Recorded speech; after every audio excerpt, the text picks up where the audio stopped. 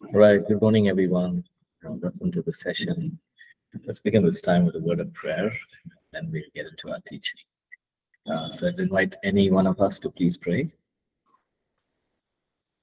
Anyone who would like to pray, please go ahead.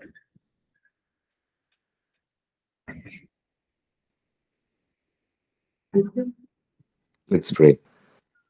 Lord, our Heavenly Father, we want to thank you for this morning. We humble ourselves before you.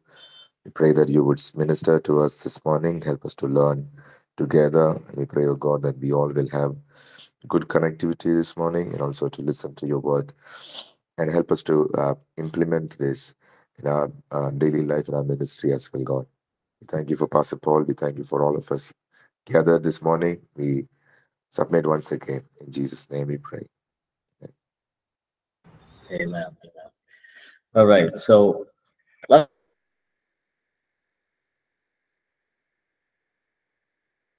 It got muted, Pastor. sorry.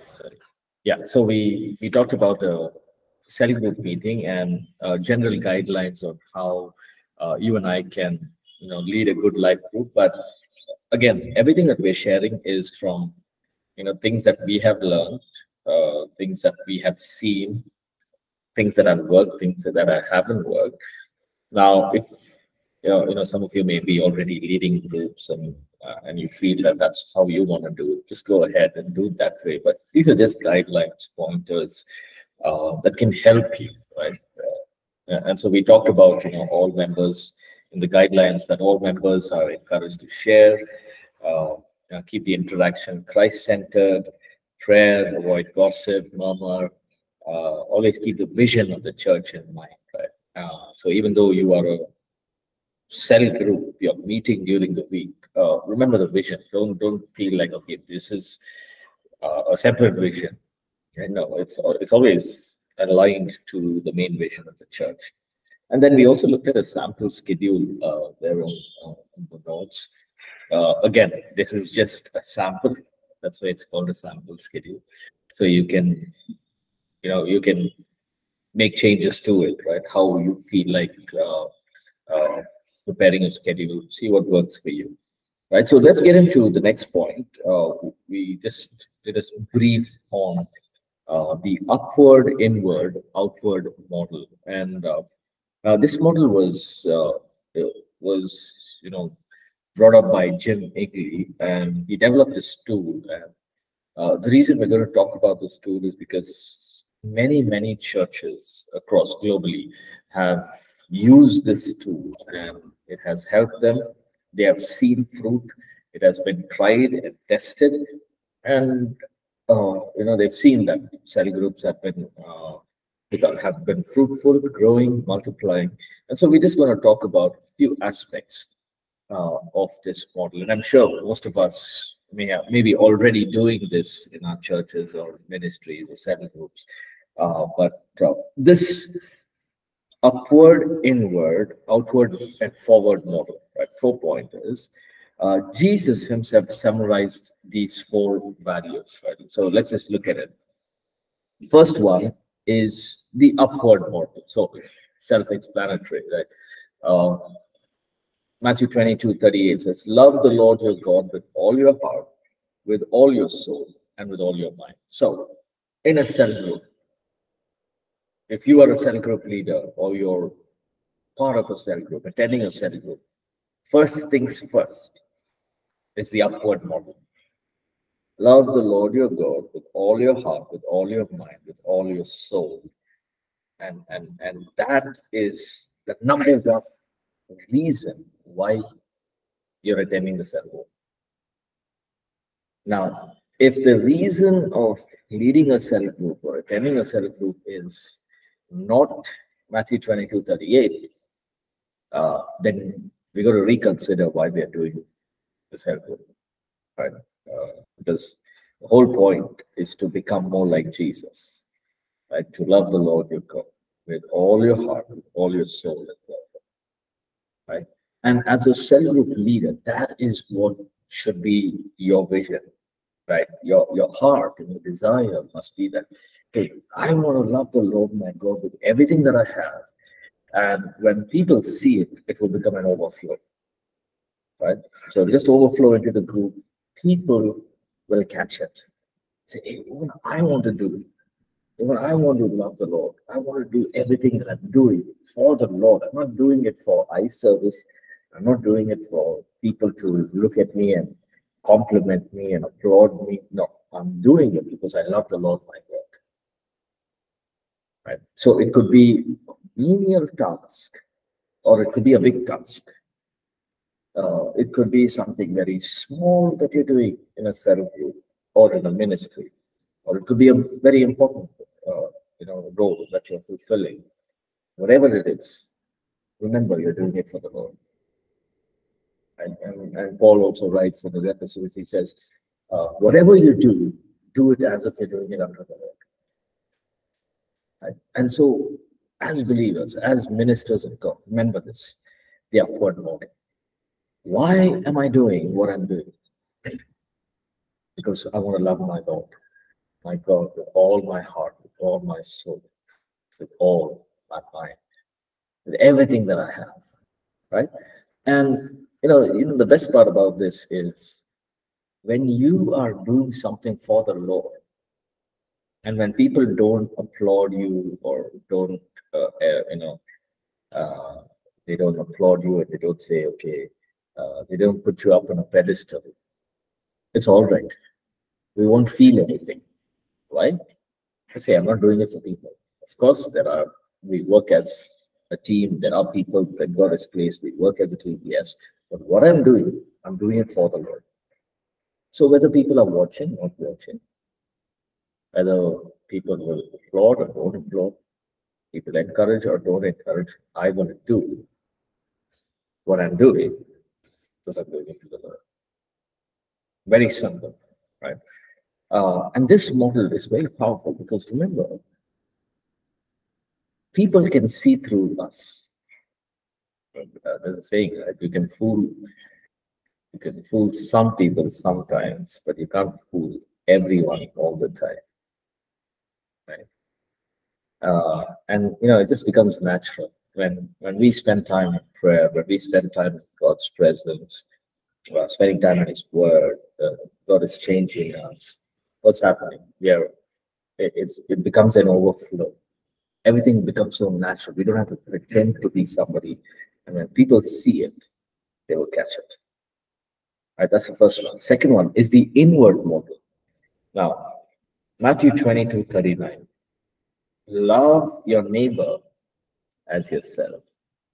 I don't know how many of you had really tough and difficult neighbors, right? And it's not as easy as it sounds. I love your neighbor as yourself. Basically, the inward model is love and value expressed to one another in the group, right?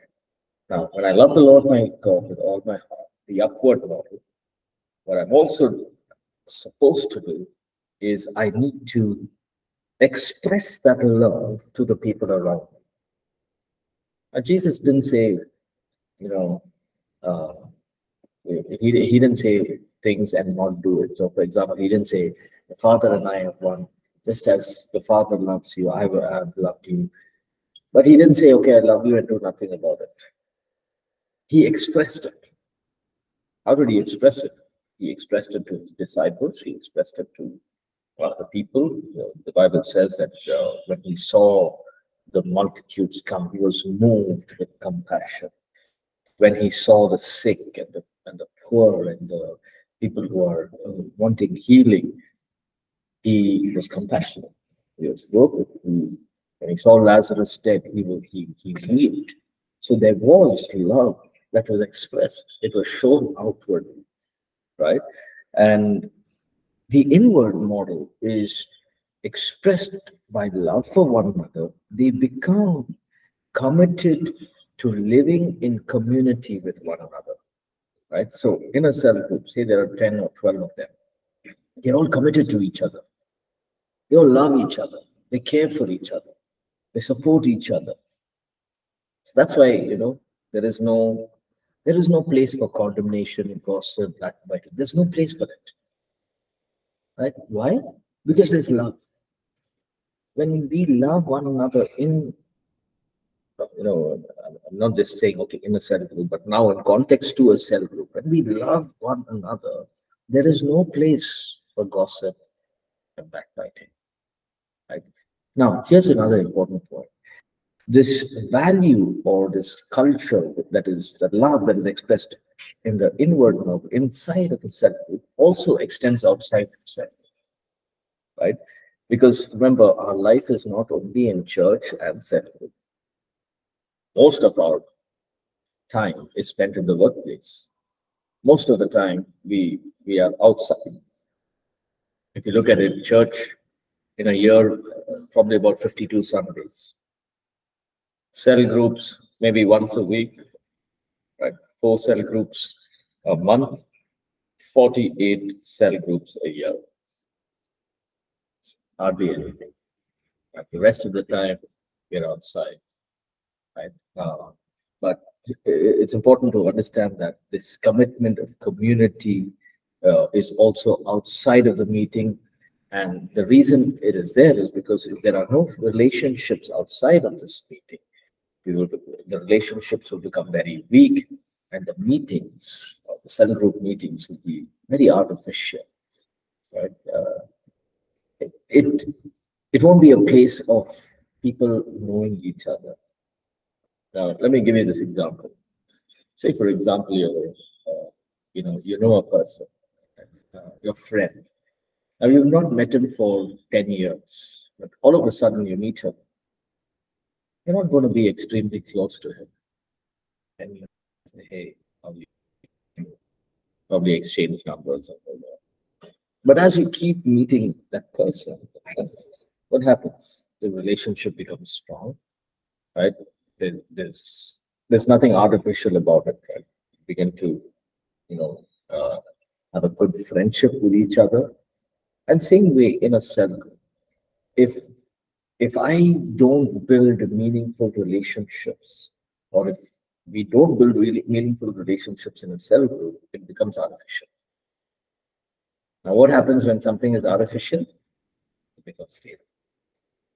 Right? So, very important.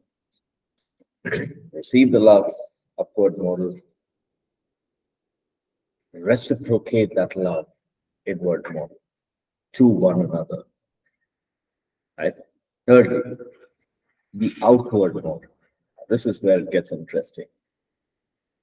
The outward model, outward value, is found in groups that understand that they are on a mission in this world. That is to go out and make disciples.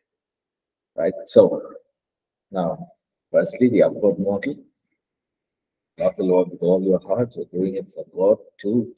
You love everyone within the cell group. You express your love, you care for each other, you support each other, you build meaningful relationships. And now it's not just staying there. What do we do? There's the outward model. So as a team and as a unit, as a cell group, you realize that, hey, now let us go out and make disciples. Right? And the commission is given in the book of Matthew when Jesus was going up to heaven. He said, "Go and make disciples." That's the commission, right? Now, our mission in this world is to go out, to perform disciple making, to make disciples, and we are to lead others to Christ. Now, I want to share this. If at one point, like for example, you started a cell group, take your time. Right? You don't have to say, okay, I started my cell group, now let's go on a mission. Let's go out and reach out. No, it's all right.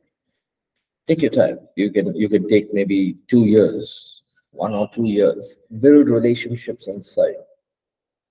And once you build those relationships, once you think that as a cell group, you're strong, you can work together as a team, then go out and reach out. Now, the mistake we can make is we say, okay, we started a cell group. 5 months down the line, we say, okay, let's go as a team and do some outreach. Now, it can be done. Nothing wrong. It can be fruitful too because you're ministering God's word. But here's the thing. when we go out in oneness, in unity, there is power, right? You'll be able to touch many lives when you do that as a team. Okay, let's look at the example of Jesus himself. What did Jesus do? He chose 12. He said to the 12, okay, did he say at the beginning itself, let's go out? Did he send them two by two immediately? No, he didn't. What did he do? He worked with them. He built a relationship with them. He ministered to them. He let them see his life, all the things that he did, the miracles, took them everywhere. It was probably after only a year that he said, okay, let's make two by twos. And we'll send everyone. Go out. Whatever I've taught, whatever you've seen me do, go out and do. So you see that model, it's so powerful, right? Now, as a cell group, if you have a cell group, you've been leading a cell group for 3 or 4 years, and you've not been, going out and reaching out to people, you can consider this, right? Maybe as a team, you could just plan something, try it out, right? There's no harm in trying. Yes, there's no harm in trying at all. Try out new things, try out new strategies, try out new ideas as a team, sit together, plan. That's the best part about a cell group, right? So since you've made relationships, sit, write down, think about ideas, think about strategies, where to go, how to do, put your thoughts and ideas together, brainstorm them. Okay, let's do it this way. Wow, right, there's nothing wrong. Remember we talked about it? Our cell groups, is it something that is going to work in the year 2024? Yes. It worked in the early church, it will work now, it will continue to work till the end of time. Whether there is digital, online church, whatever happens, people meeting together will always happen. Right? And then this can, turn into a way of reaching out, ministering to people.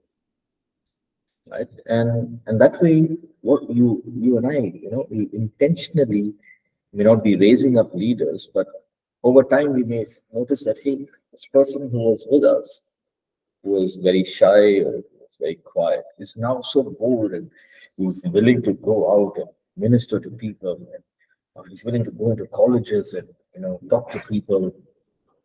Right? The outward form. And this way, what are we doing? We are fulfilling the vision or the mission that God has given us, the bigger mission, right, of making disciples. Finally, the forward model. Now, the forward model or the forward value is seen when Christ's followers are taught to obey all things Christ taught us, and the forward value centers on growing followers of Christ to be disciple-making disciples. Right? So almost an overlap of the outward and the forward model. So you go out together in the outward model, but in the forward model,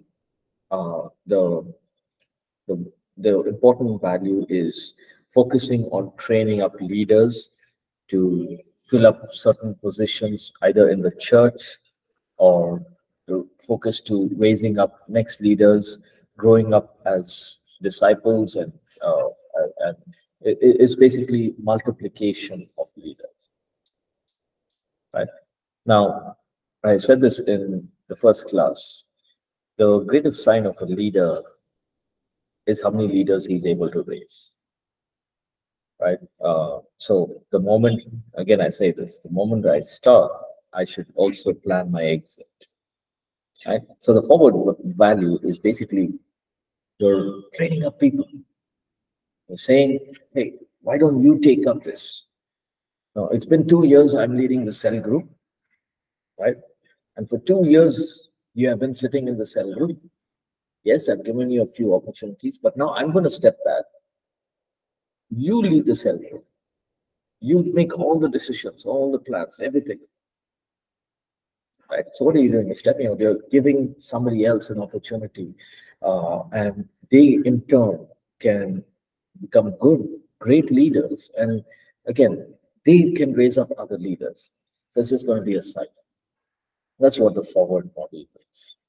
And so when Jim basically these are uh, values taken from our Lord Jesus himself, but these values applied in a cell group has seen success, has seen fruit. And also what we'll do is after we finish talking about cell groups, we'll also talk a little more about discipleship towards the end of this. We'll talk about how to, what is involved in raising up disciples, and what are the pros and cons, pitfalls to avoid while raising up disciples as well. So any questions on this? The upward, inward, outward, and forward model. Now, even as you are doing this in your cell group, you don't have to, explain to your cell group members, this is what I'm doing right now. It's called the inward model. But what you can do is you can teach this to your cell group. Just probably take these 4 points and then reiterate it. Hey, this is what cell groups are meant for.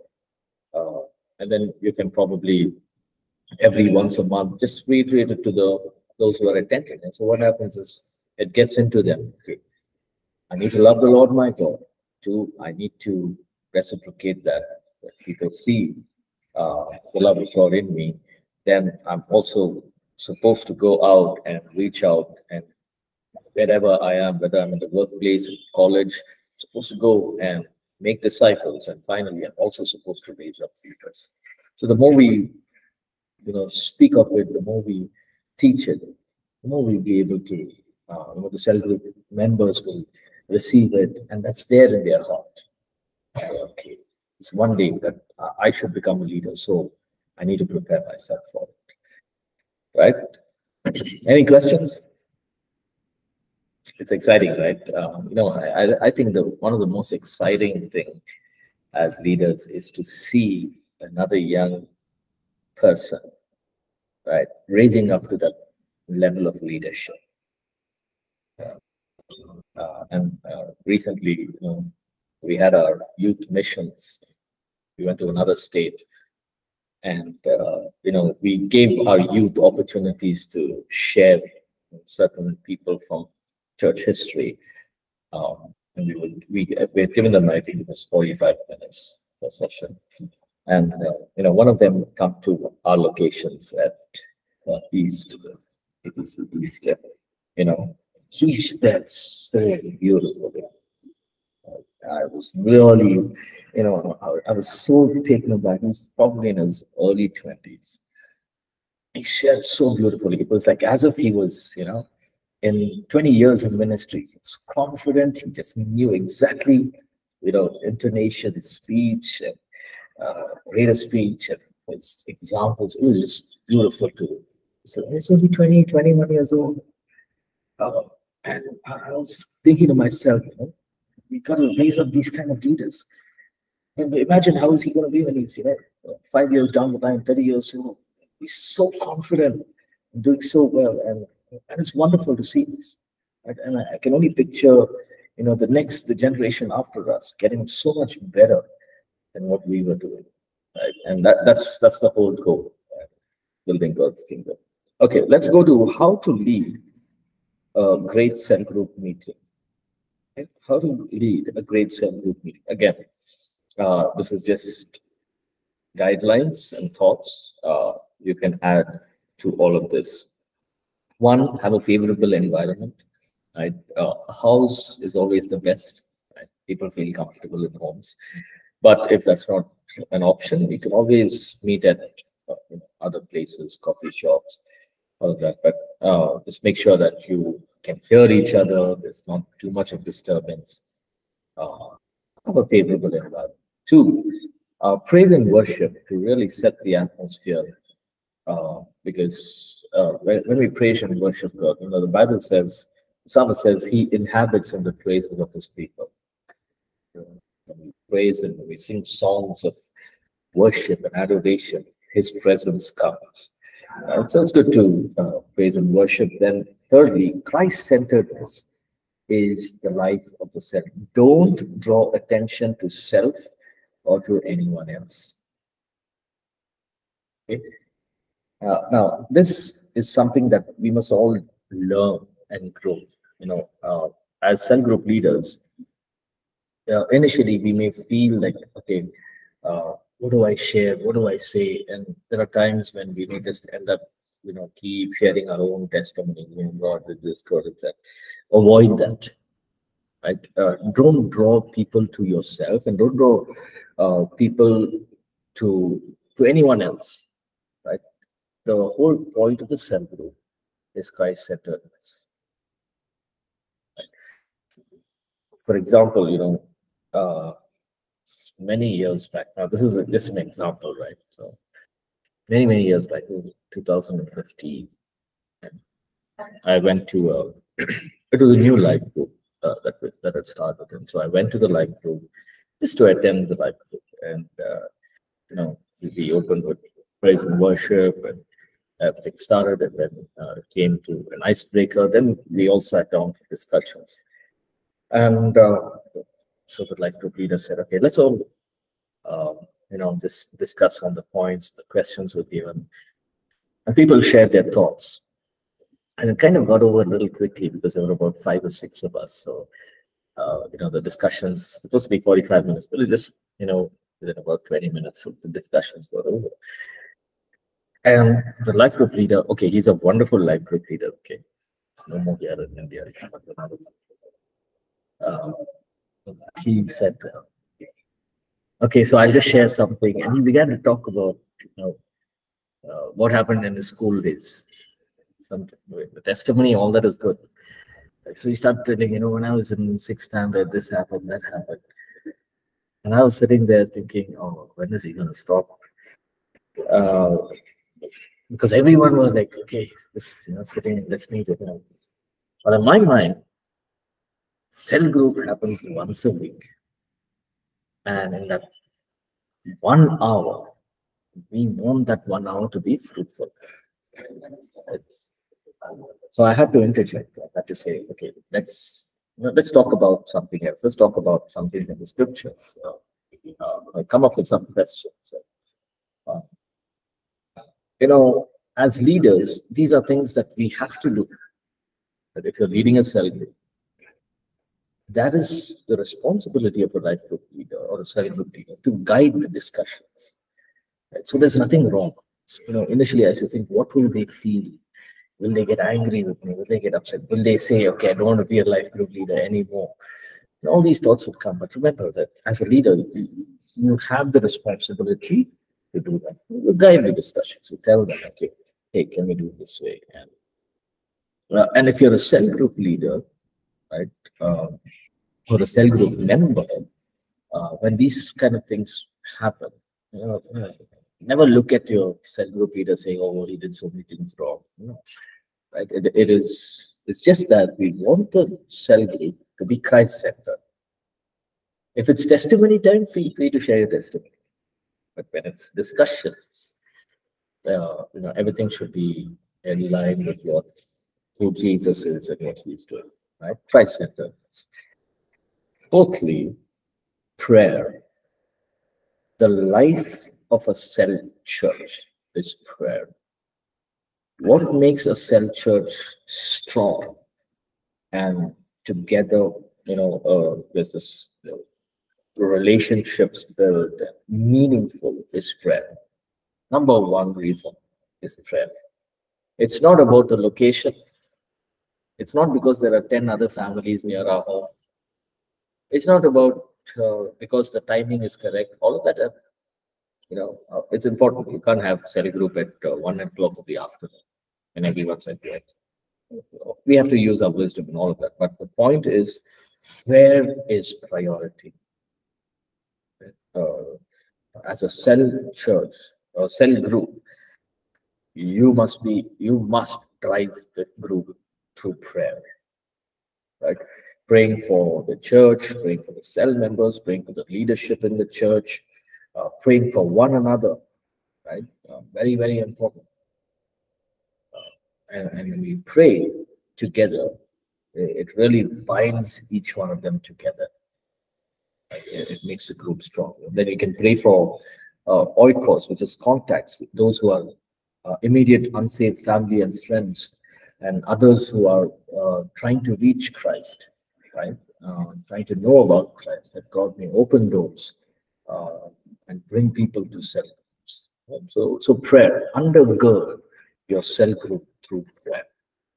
I think somebody raised their hands. Was it Abu Bakr? Not sure who raised their hand. Sorry. If you did raise your hand, go ahead. If you have any question, feel free.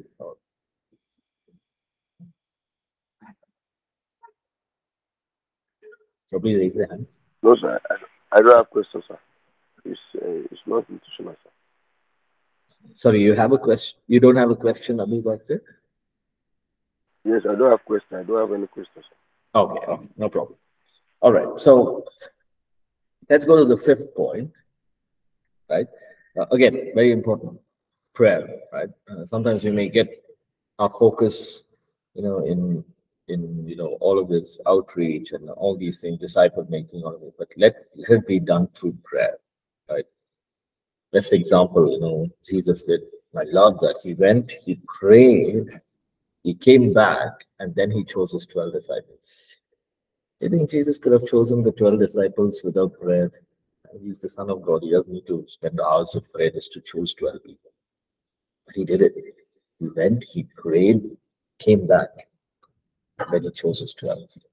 Right? So even when it comes to us as leaders, we're choosing the right leader, choosing the next disciple who's going to take up the mantle, you've got to be prayerful.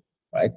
Fifth one, delegation of responsibilities to all cell members. Recognition and utilization of all the gifts in a cell. Right? Delegate responsibilities. And I'm sure most of us do that, right? And if you're a cell group leader or a cell group member, right? Delegation is very important. So as a leader, delegate, right? Give people opportunities. And when you give them opportunities, check their heart motivation, right? Don't feed into anyone's ego. Now, gifts and skills are there. Yes, right? God gives us gifts. We can sing 100 songs at one time. We can play, all three instruments at the same time. That's good, right? But the heart, check the heart motivation. Right. Let me give you this example. This happened just a couple of weeks back. We had a new young couple that came to church. And they came to church. He came up to me and he said, "You know what? I'm an audio engineer, and this sound was not proper this side. I think the reverb was too much." And so he was sharing with me. So I listened to everything. I said, "Is there anything you want me to pray for?" So I prayed for him. Then I told him, "Come back next Sunday." He came back. Next Sunday, he came back again. He said, "The monitors are not, there's something wrong with the monitors. What kind of app are you using?" I said, "See, I don't know. You can ask the sound team." He said, "Is there anything to pray for?" I prayed for him. He came back the following Sunday. This happened for 4 to 5 Sundays. And then he asked me, "Can I join the sound team?" I said, "Sure, you can join the sound team." Sound and setup team, there's volunteer guidelines. I sent him the volunteer guidelines. He read through it. I introduced him to the sound team leader. And he said, "Okay, I will talk to them, and maybe twice a week I will give my availability to the sound." Now, what I got to know is, he said that I'm an audio engineer and all of it. What I intentionally told the sound team was, if he wants to join the team, he will have to, for 2 or 3 months, he will not be doing sound, but he'll have to carry the instruments. He will have to carry the speakers, the mics. He'll have to carry equipment from the storeroom into the hall. So don't give him, we have, these, a mixer where everything is done on the pad, right? So all the settings and all of those things are done in a tab. So So I told the team, guys, if he comes, if he says he's willing to serve, wonderful. Give him the role of carrying the speakers, the mic stands, and all of it. So he had called up the sound team leader, and the sound guy said, "Okay, if you want to come at 6 a.m. You have to carry all the speakers into the thing." So he came. He came. He was very. He did it, and then they came and asked. They came and spoke to me. The sound team came and spoke to me. He said, "See, he was not interested in all of this. He wanted to only do the audio thing on the that." I said no. But he's an audio engineer. He's been an audio engineer for 10, 12 years. I said, good. Let him first carry the speakers for 3 or 4 months, and we'll give him this. Because I knew he wanted things easy. And that's not how it works. It's kind of harsh, but that's the truth. We want to check hard. What is the motivation of why you want to serve?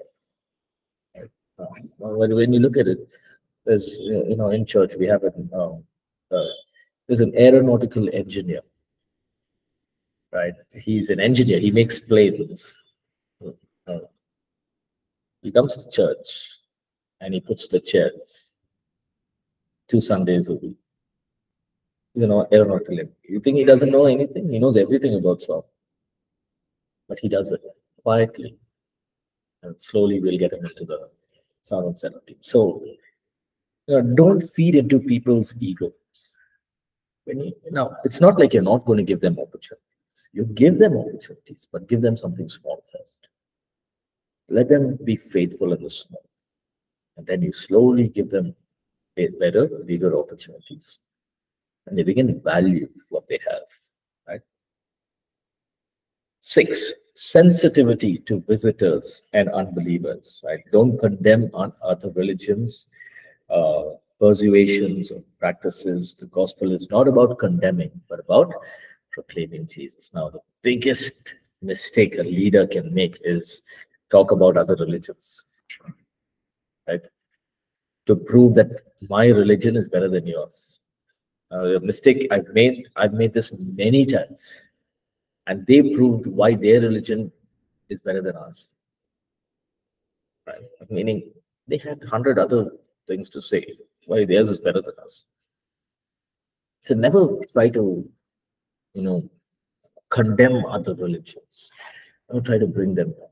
Now, I love what Jesus said. You shall know the truth will set you free. Very simple.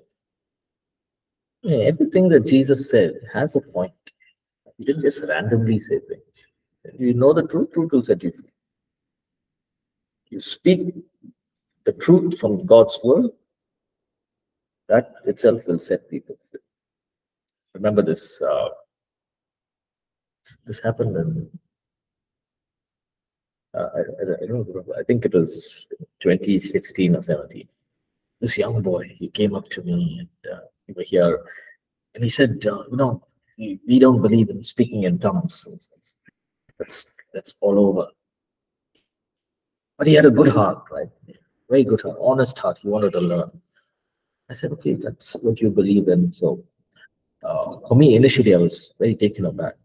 And he said, okay, I want to volunteer in the church. I said, okay, set up the chairs or do something. But he was very, very faithful. He would come, he would do it. Every single Sunday he was there. But he still didn't believe. Many things that he was not okay with some of our things. No, every Sunday he would come. So I never forced him to believe, nor did he, but he kept sharing his thoughts. When you said this, it didn't make sense actually, or you would always say something like that. But then, after a year, I think a year or 1.5 years, he just began to understand. And he said, okay, you know what, I believe it, and I'm praying that God fills me with the Holy Spirit, that even I can pray and speak in tongues. There was no defense given, there was no condemnation, nothing. It's the truth of God's word preached on the pulpit Sunday after Sunday, hearing it ministered to his life. Right? Next one, creative self-formats and presentation and facilitation of the word. Very, very important. Now, in a cell group, especially in APC, what we do is we follow the Sunday sermon. Now, in the cell group meeting, don't make it sermon part 2, right? Meaning the same sermon repeated here. No. Make it, allow people to discuss. Thankfully, we have 3 questions that we can talk about. Right now, if you go to our website, apcw.org, you go to ministries, you go to sermons, you'll find sermon notes. Now, why towards the end, you'll see LG study material. Now, this was not always there. Over time, we put it there because we wanted our life group leaders to follow a certain format. Right? And then later on, we started putting questions. Why? Because sometimes the questions would go all over the place. So we wanted our questions to be in line with the sermon. So now we have 3 questions. So everyone are discussing 3 or 4 questions. Okay. And like last Sunday, we talked about, I think it was faith, right? 4 questions. Talk about that. Right? Allow people to discuss. Now, don't make it boring. Don't make it like another sermon. Right? What will happen? People will get, hey, this I heard it on Sunday. Why am I hearing it again? I'm not getting an opportunity to speak now. Give people opportunity. It should be 90% of others speaking, 10% of us speaking as leaders. Right? And that 10% is only guiding the discussions. Right? 8th one, after the meeting formally ends, meet up and follow up with people in the church. If there are new visitors within a cell group, let them know about the cell group. Let them know about the church. There'll be times when people will come, they're new to a cell group, especially people from other faiths may come. They may not know church. So ask them, have you heard of church? We have these 5 locations. So we have 3 locations. This is where we meet. This is the timing. If you'd like, you can come. Right? Or if you also like, you can continue coming to the cell group. Give them time, right, to make their own decision. 9th one, conflict handling and problem solving. When we are dealing with people, there will be conflicts. Right? Jesus had to deal with them. Right? There will be problems that have to be solved. So this is where, as leadership, we show maturity, we show wisdom, and we try our best to resolve conflicts and help people to solve their problems. Remember, even as we do that, we are not God. We cannot take God's place. There are certain things that only God can do. All we can do as leaders is say, okay, this is as much as I can do, but I'm going to pray for you that God can. The mistake we make is we try sometimes to take the role of God, right? And we try to do everything on our own, which is just going to burn us out. Right? That's not what we need to do. Conflict handling also, make sure you hear the story from both sides, so you're able to handle the conflict in the right way and solve problems within the group. Right now, these problems can be very small, right? But those small problems may look small to you and me, but to the person who's sharing it, it may be a big problem. Right? And over time, I learned the hard way. Right? I may think, hey, that's such a silly problem, but for him, it's a big problem, or for her, it's a big problem. So be able to understand those things, right? As leaders, it is a part of my calling. I must resolve conflict. Don't run away from conflicts. Don't run away from problems. Stop. Get it resolved. And remember that you can't control people's emotions. You can't control people's actions towards feedback and correction. Right? But you're doing it. If you do it the right way, you're free from any kind of guilt or condemnation. You know that you've done it the right way. Okay, so there's a few aspects on how to lead a great cell group. So what do we do with our children? Quickly, I'll just share a few points and then we close. when it comes to life groups or cell groups, we have family cell groups, then we have children. What do we do with the children? During the early days, we'll bring a piece of paper and then some crayons and make them color. Right? Now, please don't do that now, right? Children have great spiritual capabilities, right? Children are very likely to understand spiritual truths and more than adults themselves. Right? I've got two boys, one is 8, one is 6. And the 8-year-old asks questions that sometimes, recently he asked me, when is Jesus coming? I said, I'm not sure. Okay, so when he comes, can we see him? I said, yeah, you can see him. How can we see him that time? We can't see him now. You see the questions that they ask. So I had to say, you get a glorified body. But, the questions they ask is much more than what we used to ask when we were 8 years old. When we were 8-year-old, we were asked, what is the route to go to the park? But their questions are completely different, right? So look at children in a way that, okay, their understanding is much, much higher, right? We have a personal responsibility to raise up the next generation. We need to build relationships with our younger generations, right? Start them off at 10, 8, 10, 12, raise them up. That's why we started teen church. We have children's church. In children's church, I was surprised, they were teaching them lifestyle evangelism. It's like, wow, right? And it's good. It's good. We're raising up the next generation. We release them into the things of God, where they have this passion for God. So we want our children to be discipled. Now, for that, we need to create a culture of good leadership, good fathers and mothers who can mentor, train, and disciple our young people. Right? So when it comes to family cell groups, what we can do is we can appoint a person, right? A mature person. And as the main adults group is going on, maybe the children can meet, and the children can have a time of worship and prayer, and they can also discuss what they feel like. Simple questions on faith can be asked, or you can also involve them in the praise and worship together, right? So people watch, right? And children like to watch and they learn. Right? So praise and worship, children are watching. Okay, everyone are singing, praising, they're lifting their hands, they're clapping, and so it goes into them. They watch and they learn.